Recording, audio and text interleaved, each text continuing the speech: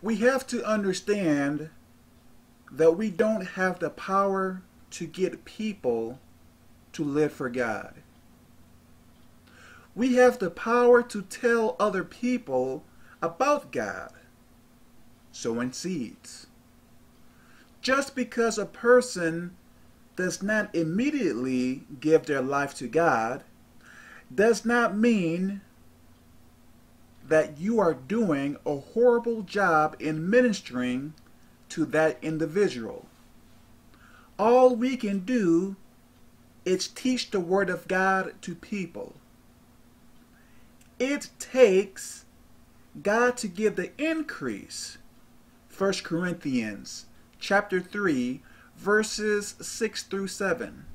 In the end, it is up to that individual to serve God or not.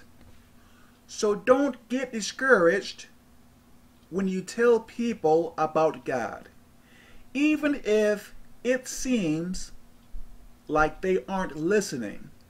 Keep doing it anyways. Yes, this may be easier said than done. God bless.